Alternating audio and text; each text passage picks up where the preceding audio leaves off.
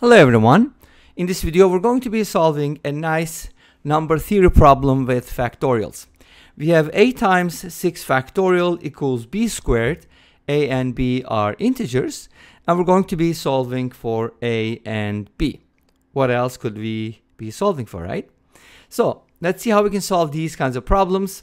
These problems are nice because it contains factorials as well as perfect squares. Cool. Now let's go ahead and start by doing the prime factorization for 6 factorial. How do you do the prime factorization for 6 factorial?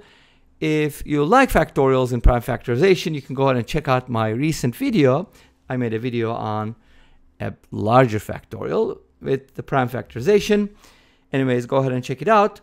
Now, 6 factorial, you should probably memorize this, or maybe you already did, is 720. But let's go ahead and find out why that's the case and then see how we can do the prime factorization.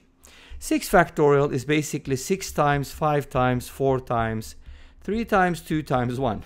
And if you multiply all these numbers together, 6 times 5 is 30, 30 times 40 is 120, 120, 360, 720. Okay, that will be the answer. Or if you already knew that 4 factorial is 24, you can go off of that. 5 times that is 120, which is 5 factorial, and so on and so forth.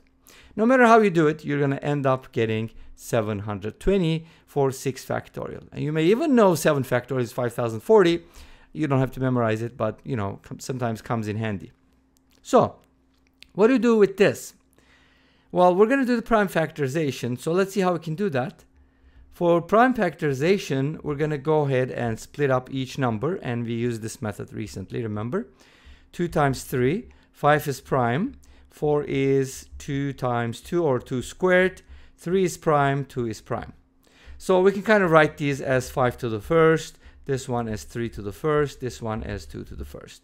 Now if you put these all together, you're going to get 6 factorial equals. Now let's start with the 2's, since that's the smallest prime, and a very special prime because it's even as well.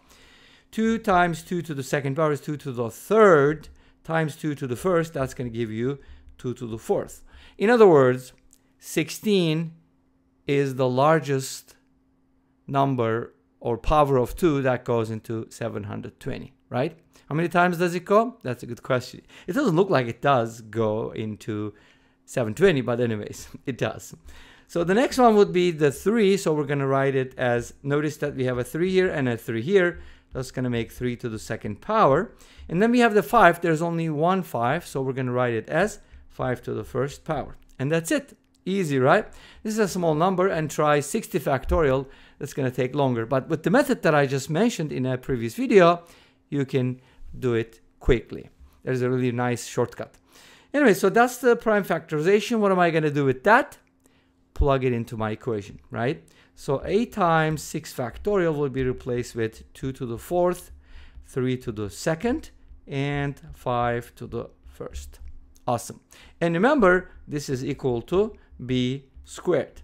Now notice that b squared is a perfect square because it has an even power. Which numbers are perfect squares? That would be a perfect question, right? At this point. Well, if you have a perfect square and look at the prime factorization, all the powers of primes have to be even, right? You don't want to have any leftovers. And in this case, we have b, and b doesn't have to be prime, by the way, it's just an integer, right? But if b was, let's say, 2 to the third times 7 to the fourth, I don't know, I made it up, b squared would be 2 to the 6th times 7 to the 8th. Notice that because of squaring, all the powers are even. That's what you're looking for. So here, that concept is important because this is a number theory problem, and number theory basically just depends on the prime factorization of integers because it depends on integers.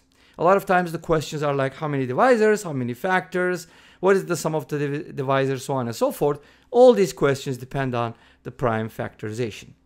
You know, Euler's theorem and so many other things. Anyways, it's a huge topic, and let's get to work.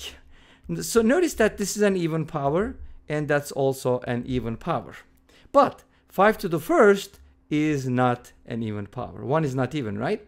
But we can make it even really quickly by multiplying it by another 5, which is going to make it 5 squared. Awesome. So a can be 5, but it's just one of the values that can happen, right? How do you find all the possible values? And how many values are there? Is there only one solution? Let's find out. First of all, a equals 5 is going to work. In other words, we need at least 1 5 to make this a perfect square. And that just works perfectly. But if you multiply by other perfect squares, it's not going to hurt, right? I mean, the more the merrier. So we need at least 1 5. In other words, a needs to contain 5, but it could also contain some other number squared. Let's call that number c. Don't worry, we're going to look at c closely, and we're going to actually parameterize the solution, which means we're going to be able to write it in terms of a variable, which is c in this case. Make sense? So a equals 5c squared is a solution, and c is a positive integer. Can c be 0? And the answer is no, because in that case, a will be 0 and b will be 0. Well, it sort of works, but if you're looking for positive integers, that will be the case. So I'm going to put a little bit of positive, maybe union 0, which means 0 is also included, but we're not going to care about 0 because that's not that important, right? In this context, at least. So a equals 5 squared is a solution. What does that mean? It means that if, for example, c equals 1, then we get a equals 5. And if a is equal to 5, notice that we get something like this. B squared becomes 2 to the 4th, 3 to the 2nd, and 5 to the 2nd. Remember, I was telling you that we need at least 1 5, and that complements the picture.